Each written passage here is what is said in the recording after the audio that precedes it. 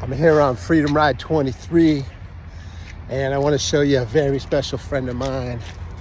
This is Brisket, and we're in Weed, California, down the street from Mount Shasta.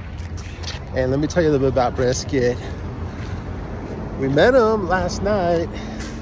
Got a call from the Stockton Animal Shelter, the kill shelter, at 5:05 p.m. They said Brisket's run out of time, and they're gonna put him down any minute. And we just happen to be doing this this trip today, and don't know exactly where he's gonna end up.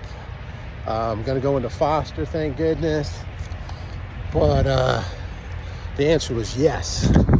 And we actually have 3 dogs. I'll let you meet the other ones too. But we have 3 dogs on the transport. They got the last minute call. Like, the time's up. They call Kara. Kara does everything she can. She gets these calls all the time.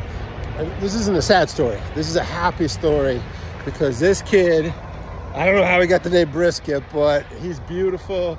He's happy.